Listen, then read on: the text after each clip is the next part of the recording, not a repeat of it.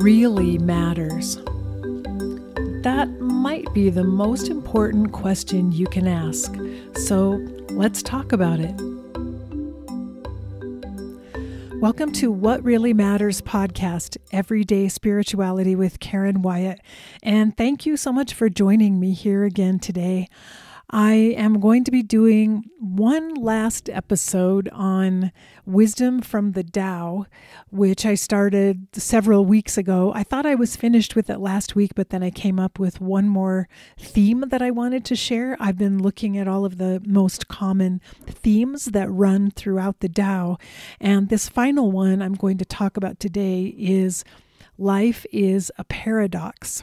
So I'll get into that in just a minute, but if you're new and you haven't been listening to any of the previous episodes, I'll just explain that the Tao Te Ching is an ancient book of wisdom supposedly by the Chinese philosopher Lao Tzu, thought to have been written around 2,400 years ago. No one knows for sure, so there's a little bit of mystery surrounding it. But the Tao Te Ching is a book of 81 verses that contain wisdom about how to live life. I've written an adaptation called The Tao of Death, also with 81 verses, and each verse is, of course, inspired by the original, but I wanted to add in the perspective of death as an essential component of life. And the reason I created this adaptation is because our society right now is very death avoidant and death phobic.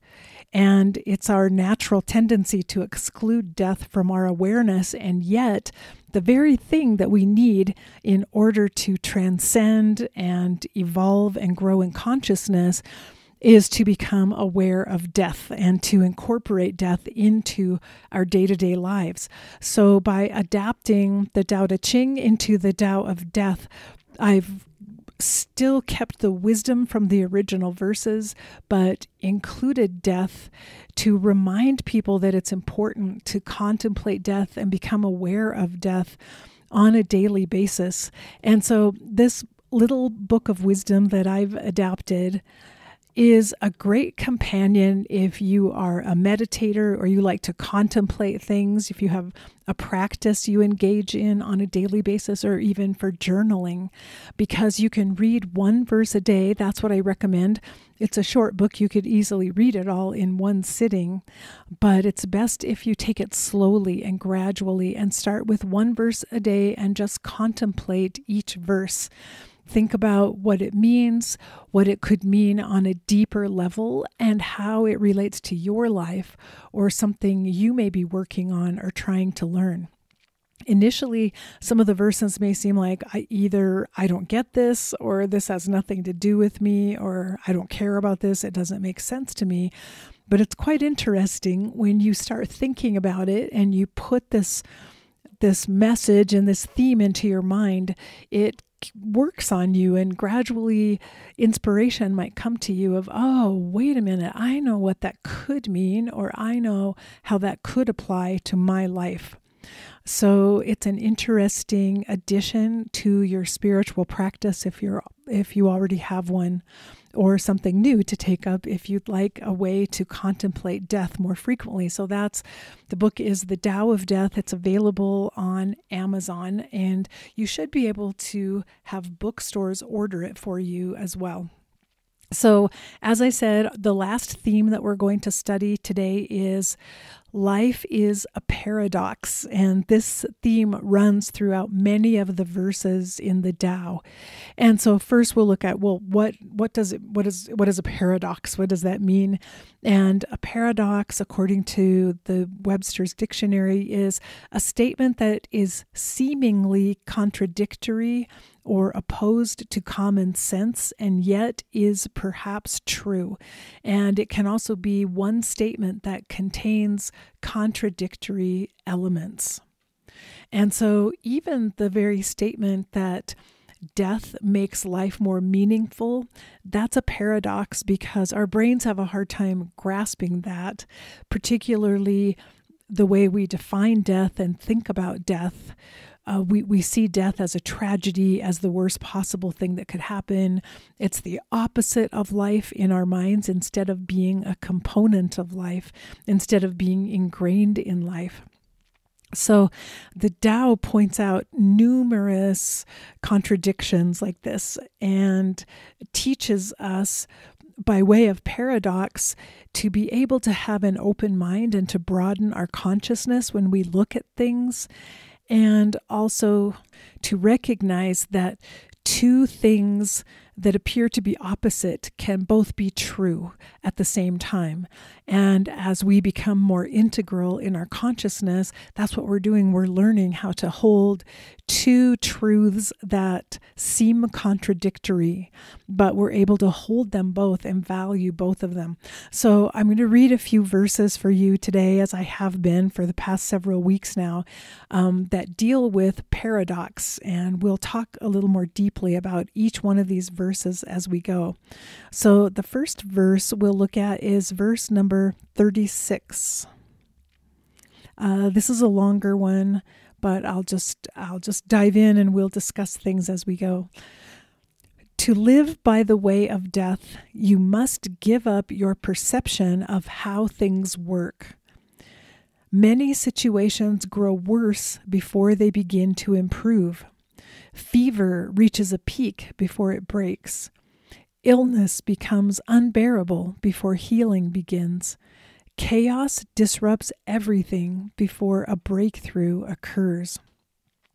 Let go of control over your difficulties and risk that they will grow worse. Whatever you hope to attain, be willing to live without. That is the secret to finding peace. The way of death teaches the power of paradox, how kindness defeats toughness, weakness overpowers strength, and death is essential for life. But keep this knowledge hidden in your heart. Let your actions reveal the truth.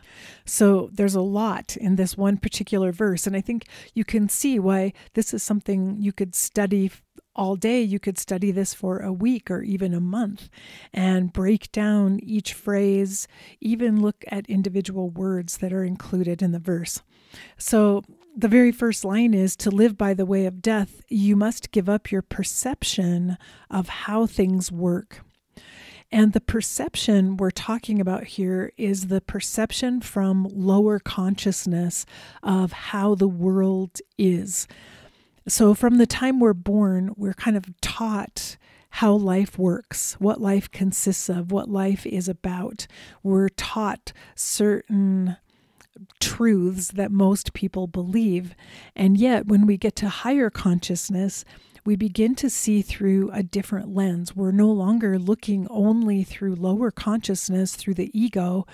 We're looking through a much broader, bigger, vaster expanse of wisdom at life in general. And that's when we can see other truths that begin to appear contradictory to what our lower consciousness tells us and has been telling us all along. The essential factor here is that we don't throw out the view of lower consciousness. We don't throw that away or discard it.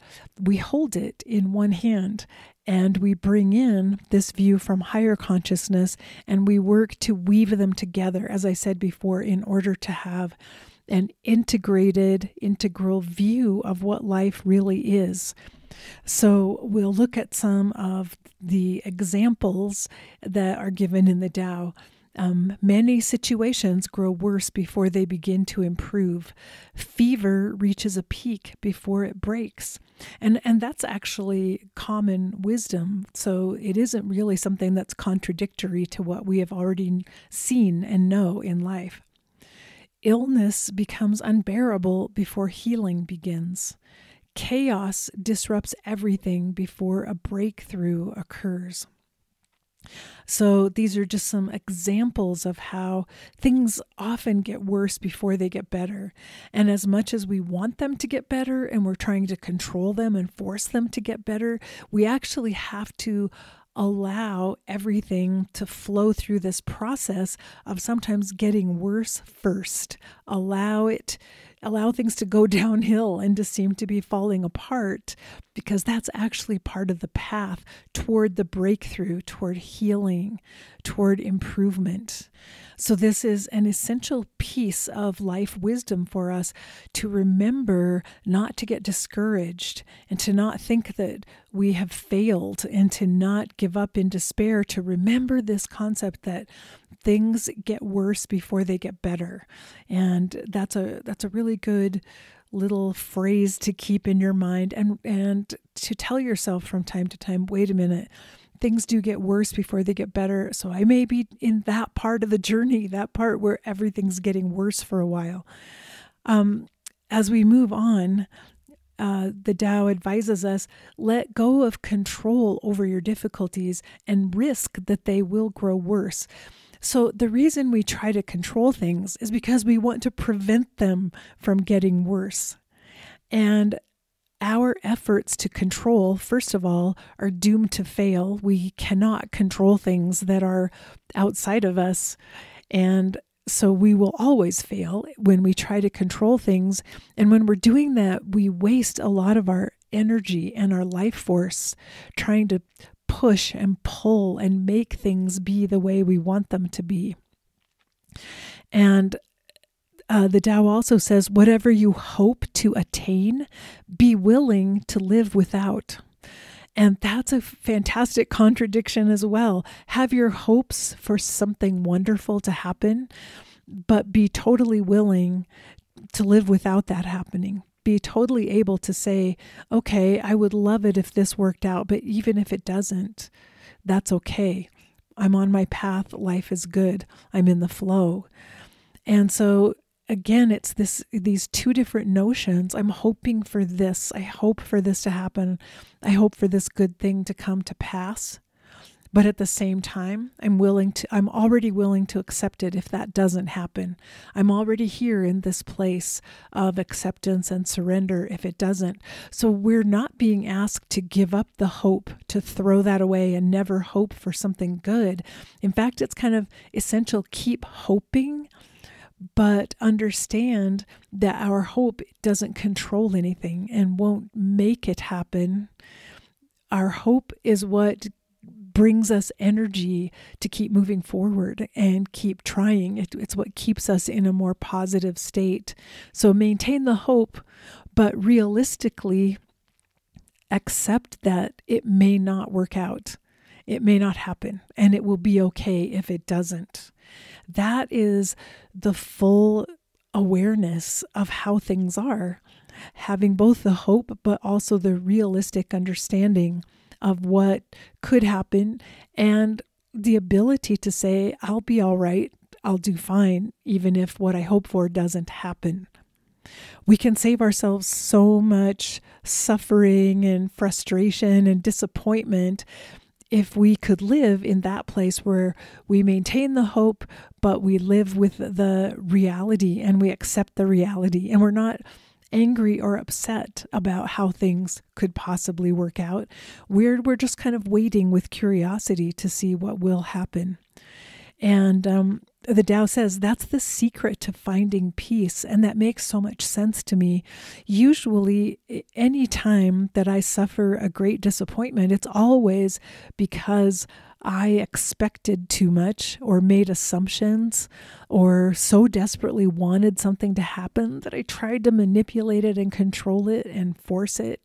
And I didn't do the work of accepting what would it be like if this doesn't happen, and reminding myself that I'll still be okay if it doesn't happen. So I didn't do the advanced work of getting myself into that place of acceptance before the answer or the resolution to the situation even arrived. And so that's why I lost my peace. I became disturbed and upset and disappointed and downhearted because I wanted something so much that didn't take place. So I'm not saying that this is an easy thing to do. And it's also not a place where once you do it one time, when you've worked this out and you've figured out how to hope for something, but already accept what it would be like if it doesn't happen, that you'll always be able to be in that state. No, it takes a lot of work every single time you're in a situation and looking forward to something in the future. And so the last paragraph of this verse says, the way of death teaches the power of paradox. And I like thinking of it that way. The paradox, the seeming contradiction of things, is actually where the power lies. And in a verse we looked at a few weeks ago, we talked about how there is power and energy in the tension that exists between two opposite things. And that's really what we're seeing here. There is power in paradox. And the examples are kindness defeats toughness, weakness overpowers strength, and death is essential for life.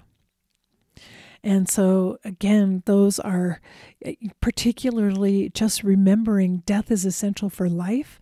That's a powerful paradox that contains everything that you need in order to live in a very high consciousness manner.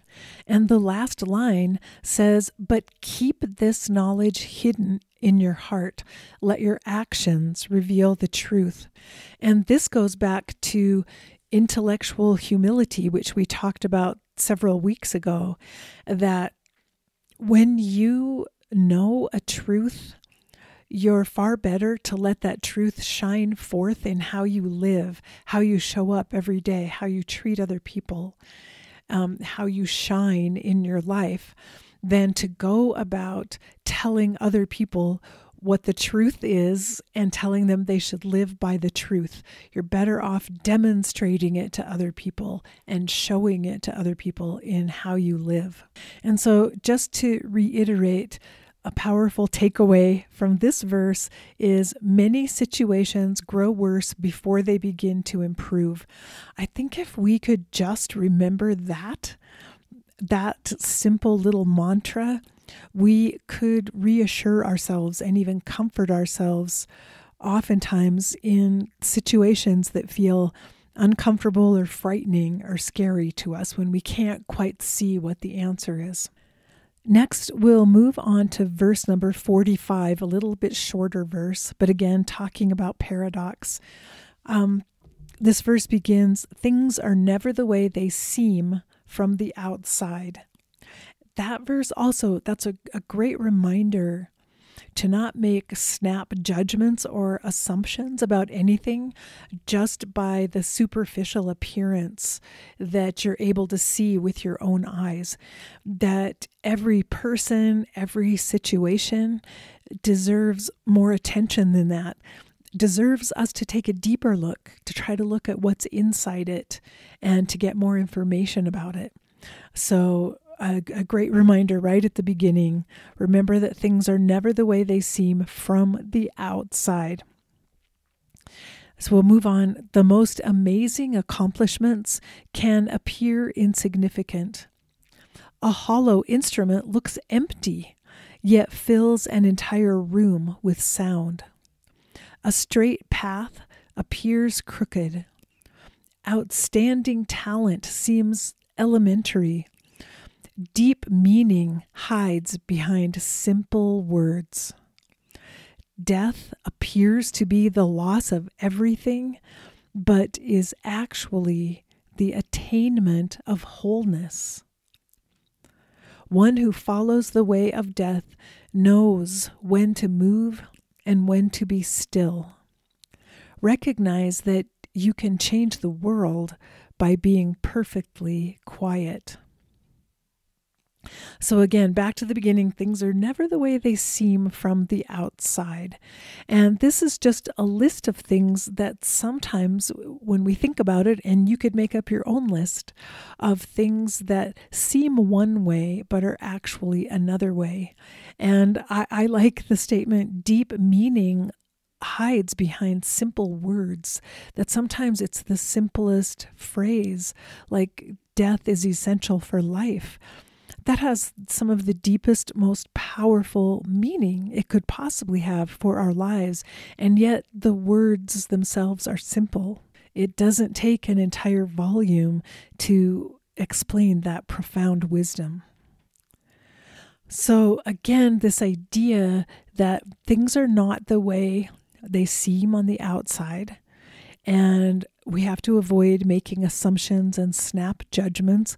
Look deeper, look with our higher consciousness, with our larger vision at everything, and try to see what's inside it, what's behind it, what else could this mean, and not allow ourselves to be swayed too quickly to one side or another of how to look at things, but to always look for the higher consciousness view in everything that we possibly can, everything that happens and everything we see around us. And a simple example, have you ever met a person who, from their outward appearance, maybe the way they're dressed, the way they talk or walk, you draw conclusions about that person, and you might, in your own mind, assume that isn't really someone that I want to know. I don't care to get to know that person. They're not like me. That's not someone I'm interested in. Only to find later, if you actually do get to know that person, this person may turn out to be completely different than you had imagined by looking at the outward appearance. And you may discover that this is someone who's destined to become a best friend or a soulmate once you look inside and see the deeper meaning. And again, we talk about this all the time, but death is much like that. When we think about death only with our lower consciousness, the ego, which is terrified of death, death seems like such a tragedy, such a waste, such a useless thing. Like, why does it have to be this way in our lives? Until we get to know death. And when we've studied death and worked with it, when we've sat next to someone who's dying and learned about death through their eyes, we suddenly understand what death really is, and we can see the place that it has in our lives. And that's essential wisdom that we need in order to live life more fully. And I wanted to just go back to the very last sentence, or last two sentences, which is, one who follows the way of death knows when to move and when to be still. That's what wisdom is. Wisdom informs us and guides us and tells us when it's the right time to act, when we need to do or say something, or when we need to be still and quiet. And the last verse just says, recognize that you can change the world by being perfectly quiet. Because most people think the opposite. You change the world through your actions and by doing something. And yet, of course, we need action. We need to do things to make change happen. But at the same time, we also need times of stillness and quiet so that we are able to contemplate and able to seek out the deeper meaning in everything that happens around us. So that was verse number 45. And the last verse I'll share with you is verse number 22. Again, it's a longer verse. So we'll dive into it. The way of death reveals itself through paradox. When you accept your flaws, you become whole. When you seem to be in error, you are actually on the right path. When you feel empty, you are in fact completely full. When you feel most discouraged, you will be renewed. When you do without, you will receive what you need. When you embrace death, you will finally experience life. Those who do not fear death set an example for all others. Because they don't call attention to themselves, their light can be seen clearly.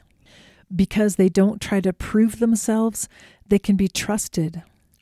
Because they aren't attached to their own individual identities, they can be a mirror for others. Because they don't force their personal agendas, everything they do is significant. When the ancient wise ones said, "Surrender is the path to attaining everything," they were not using empty words. Only by living without fear of death can you become your best and highest self. So in a way, this verse repeats the themes that we've talked about before, but gives us more examples and more ways to look at the paradox, and that within ourselves, the paradox that can exist within us, that we have to accept our flaws in order to become whole. And if we seem like we're going the wrong way, we're actually on the right path. And when we feel empty, we're actually full. This idea that whatever we understand within ourselves about who we are and what we are, there's more to the picture than what we can see or what we're aware of. And so even when we look into ourselves on our inward arc, we have to look in with the higher view again and see more perspectives than just the way our lower consciousness thinks it is. We have to be able to see the bigger, broader perspective of all of life. And then there's an entire paragraph that's just talking about how if you are living with an awareness of death and you understand the role death plays in life, and you even embrace and value death, meaning you have less fear of death, it changes how you live and how you interact with people. And I like these reminders that if you're not calling attention to yourself, and it's the ego that does that calls attention to itself, your light can be seen more clearly by other people. If you're not trying to prove yourself, again, that's what the ego does, you are more trustworthy because you're living from higher consciousness instead of just from the ego. If you're not attached to your own individual identity, again, that's how the ego behaves, then you can be a mirror for other people. And if you're not forcing your agenda on other people, then everything you do will become significant. So all of this entire paragraph is contrasting the ego and higher consciousness, and it's showing that when we operate from the ego, which is the external path that we've been developing, when we operate at that level of lower consciousness, we really restrict and limit who we can become. The ego has a fairly narrow scope. It's a narrow filter that focuses primarily on the lower self and trying to get what it needs, trying to force and control things, and living in fear and living with desire and greed. But when we allow our higher consciousness to inform us and guide how we see the world and how we live our lives, suddenly we become a much more potent force for the good in the world. Our light can be seen, we can be trusted, we can be a mirror for other people, we can behave with significance in everything that we do. So this verse ends with when the ancient wise ones said surrender is the path to attaining everything, they were not using empty words. So the whole idea of allowing our higher consciousness to inform us requires the ego to surrender. When we talk about surrendering, it's the ego and our lower self that has to surrender its control and power to allow higher consciousness to be the guide and the source of wisdom for life, how to make decisions, how to move through the world, how to treat other people. And when higher consciousness is the guide, we can become our best and highest self. And that's what we're trying to accomplish on the inward arc. The inward arc is entirely about helping the ego surrender, getting to know our higher consciousness and empowering our higher consciousness, and drawing in more wisdom to ourselves so that we can live from this place of being the best and the highest person that we can possibly be. And the last statement says, only by living without fear of death can we become that, because the ego is the repository of the fear of death. And only when we get past that, when we can transcend the ego and transcend the fear of death, that's when we are truly working toward becoming our best and highest self, because we're now empowering higher consciousness. I hope that all makes sense the way I'm explaining it. So that's what I wanted to share today about the idea of life being a paradox. Just remember those messages. Things are not always the way they seem from the outside, and that things tend to get worse before they get better. And when you can surrender the narrow view of the ego, you can empower the wisdom and guidance from your higher self. And that's when you'll be able to make a difference in the world. And working on the fear of death and contemplating death, that is one of the most powerful tools you can use to help the ego surrender and to allow higher consciousness to become your wisdom guide. So once again, if you're interested in the Tao of Death, you can learn more about it by going to eoluniversity.com/books, and there you'll find a link for ordering it on Amazon, or just go directly to Amazon or ask your bookstore, The Tao of Death by Karen Wyatt. So thanks for joining me today and all these previous weeks listening to this wisdom from the Tao. It's been really fun to share this with you. I'm looking forward to whatever pops up next that comes up for me to share next week, but I'll be back then. So until then, remember that we're here for love. So face your fear of death in particular. Be ready for whatever life brings you next, and love each and every moment of your very precious life. Bye-bye.